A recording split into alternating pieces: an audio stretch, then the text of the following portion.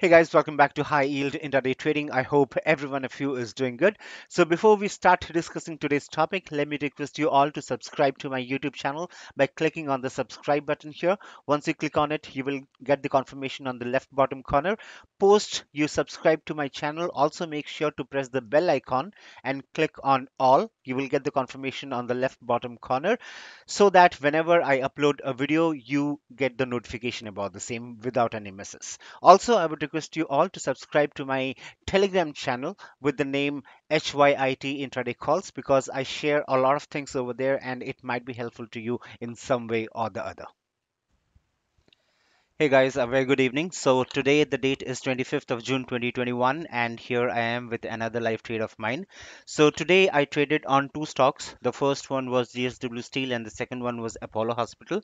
So let's get on to the video wherein I will show you the order book and the net position, and post that we will directly jump onto the charts wherein I'll go ahead and explain why I took up the trades on these two stocks and we will analyze it technically. Okay, so let's get on to the video first and let me play the video here. So logging into my Asta Wave mobile application here, and we'll get onto the completed tab. As you can see there, we have taken four trade executions were done. Okay, let me pause the video here. So the first trade was JSW Steel, as you can see there. The second was Apollo Hospital, and both the trades were in the buy direction. Okay, and if you see the all tab here, okay, let me get back a bit here where it shows the all tab. Yeah, so as you can see here, Godrej IND, I was trying to take up a position in the buy direction, but it did not allow me to do so because of the shortage of funds. Okay, so I was having a capital of 70,000 today, that is 70k. So in 70k I was able to take only two trades. Okay, so that is the reason why Godrej IND is showing as reject. Okay, so let me play it again. Right, so under the completed tab, we have the trades, and here is the net position tab, refreshing it again. And as you can see, the profit that was made was 2,729 rupees. Okay, Apollo Hospital and and JSW Steel were the two trades. Now, to summarize today's day, the capital that was used was around 70,000, as I said, and simultaneously I was able to take two trades at the same time. Okay, was trying to take a third trade, but it did not allow me because of the shortage of funds, but again it's okay.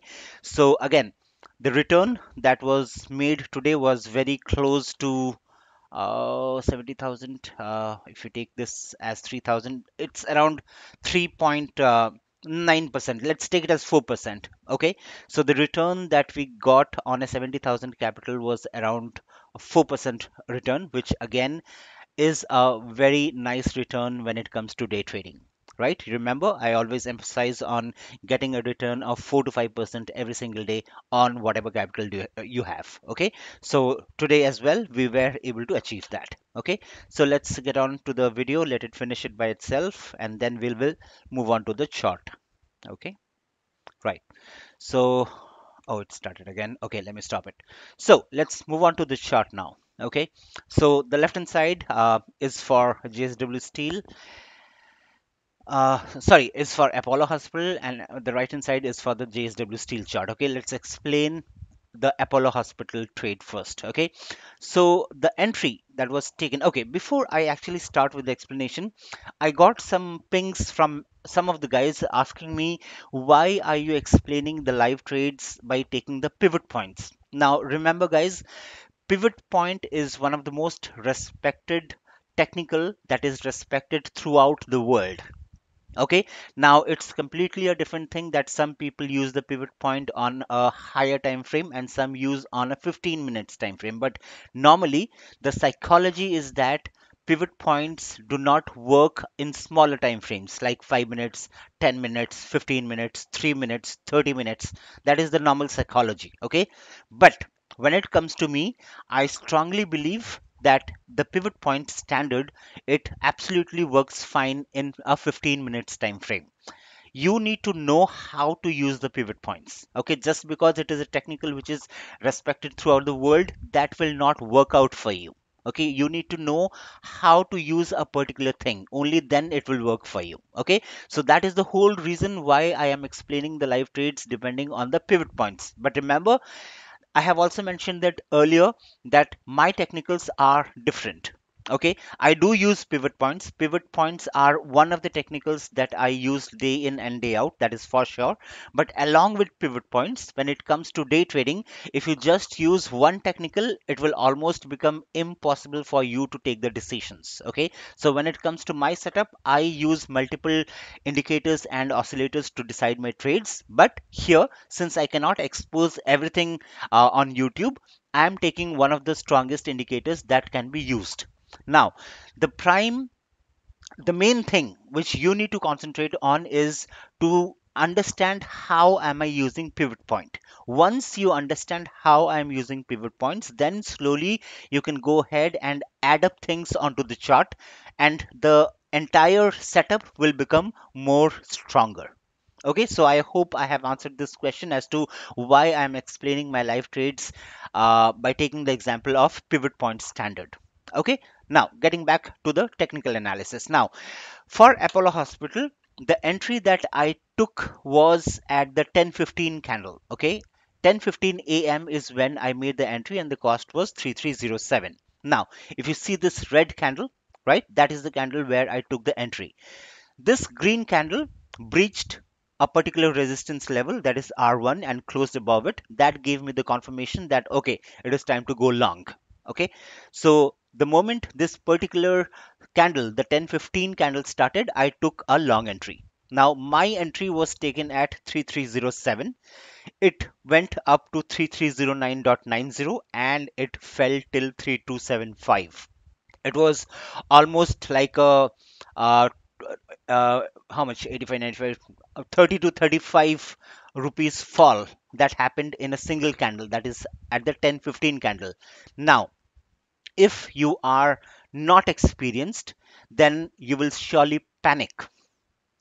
Okay, because the moment the technicals met and you took up the trade at any price in the 10:15 candle, you never know at what price will it take the entry. As I said, I always take the entry at the market order, using the market order. So the market order executed my trade at 3307, but the moment it executed my trade at 3307, within seconds it fell for around 30 to 35 points. Now, as a trader, the question is, what should you do? The answer to this question is, you have a stop loss defined.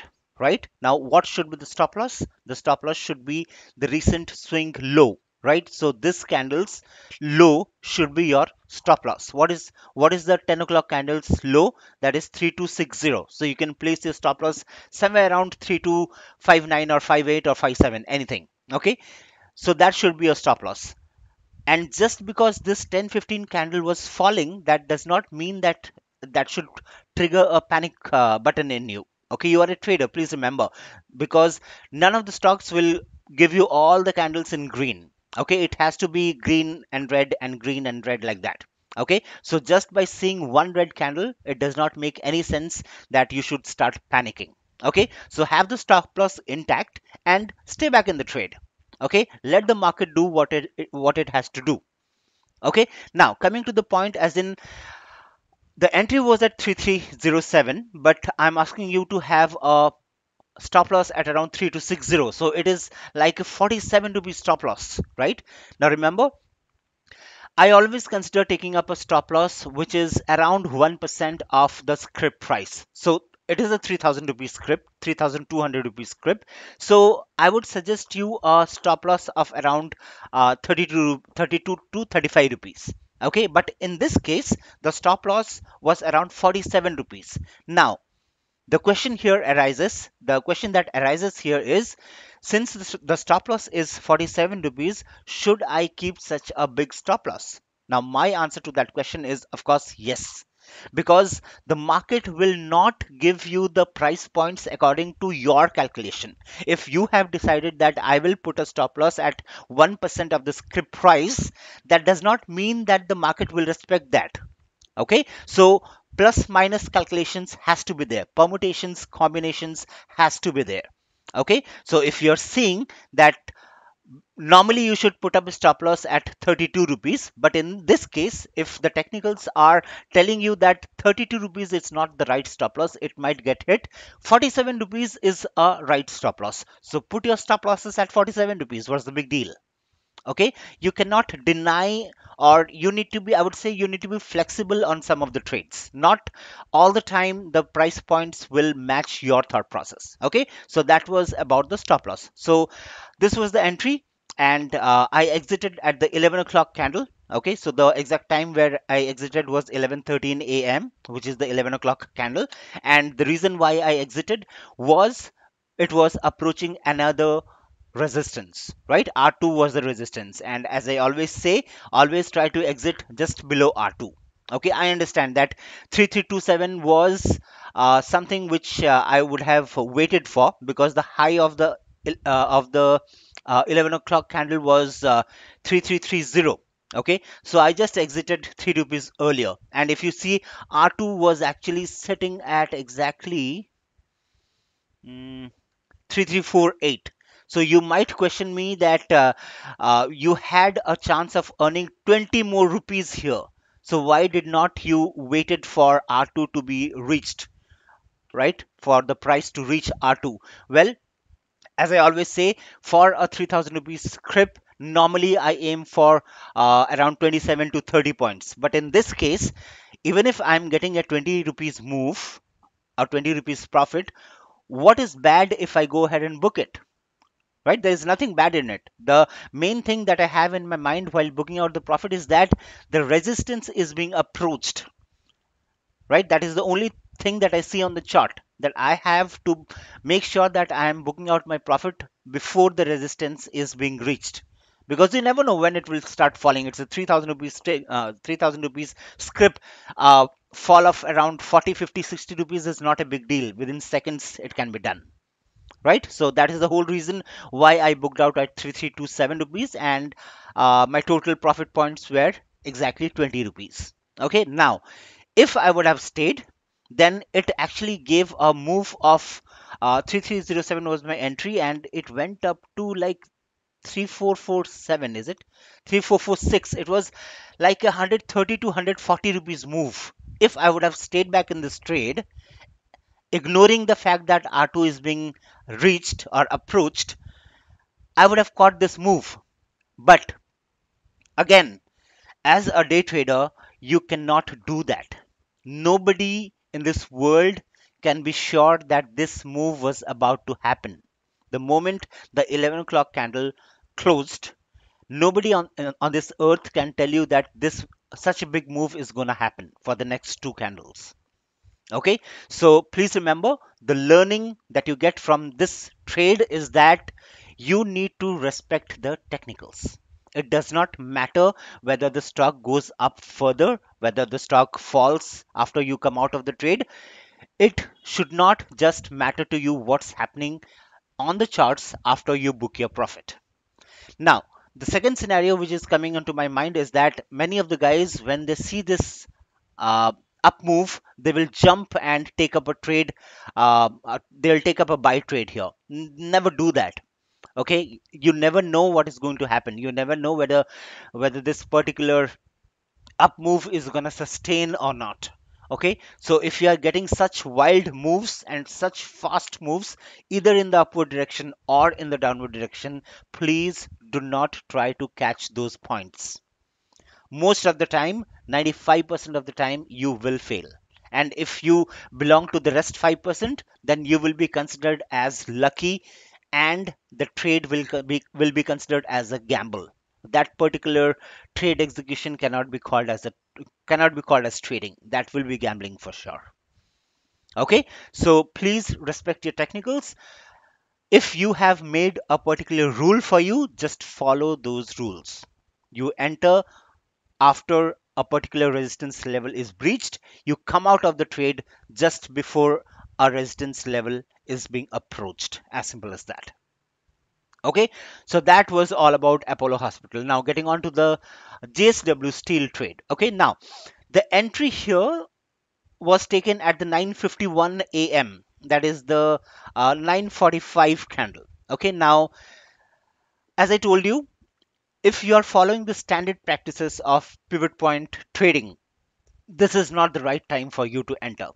But my technicals, the technicals which I use, they suggested me to take up a long trade at the 9:45 candle, and I did it, and I also got the a good profit out of that. Okay, but let's talk about the standard procedure that should be followed if you are trading with pivot points. Okay, so forget this entry. Okay, we are not interested in this entry because this particular resistance was not breached, right? R2 was not breached by this candle because it closed below R2. So this resistance is still strong. So when did the resistance breach? It breached at the 10:45 candle, right? 10:45 is the candle which actually breached the resistance. So your entry would be at any price at the 11 o'clock candle. Okay.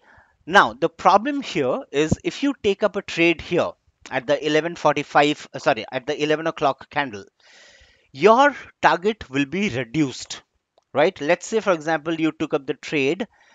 Let's consider the worst case scenario. Okay, let's say that your trade was executed at around 697. Okay, and the next pivot, which will act as a resistance, it is exactly at 701.95 paise. Okay, let's take it as 702 rupees. Okay, so how much what are the chances of your profit?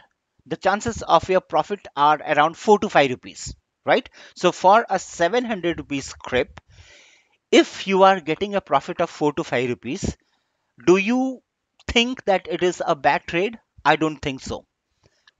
Okay, now the thing that should matter, if at all you are taking a trade at the 11 o'clock candle here, the only thing that should matter to you is you should wrap up your trade before R3 is reached, right? So if you're taking up a trade at 697, try to come out of the trade at maybe 700.50 paise, or 700 rupees 50 paise, or 701 rupees. Don't wait for the exact R3 point, that is 701.95. You are getting my point, right? So book out your profits at 4 rupees 50 paise or 5 rupees. What is the big deal in it? There's no big deal. Okay, the only thing that you should be having in your mind when you trade such setups is that you should avoid these type of resistances. Okay, so if you are trading a 700 rupees script, and if you are booking a profit at 4 to 5 rupees, there is nothing bad at all. Okay, and you can see here R3 did work as a beautiful resistance. It tried breaching it, but it was not able to breach it, and it fell. Okay, so if you are a greedy trader, you will wait for R3 to breach, and then it will go up. You will expect a profit point of around 708 or 710 rupees. If you belong to such traders, then you know what would happen to your trade. You will be converting your profit into losses because of this fall. Okay, so don't do that.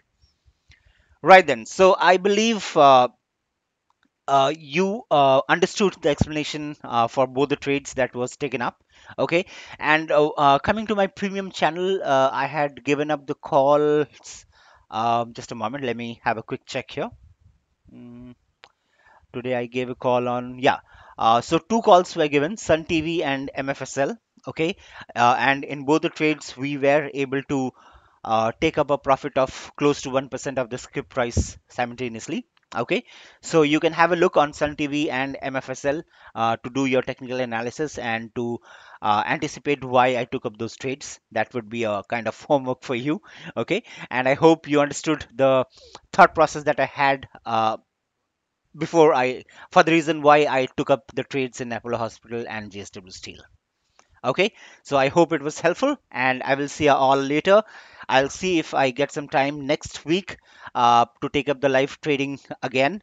This week, anyhow, I managed to take up 2 days from 5 days.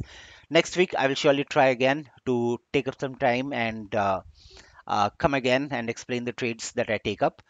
And I'll see you all later then. All right. So you all have a nice weekend with your family and friends and take care of yourselves. And I'll see you all later. Thank you so much. Bye bye.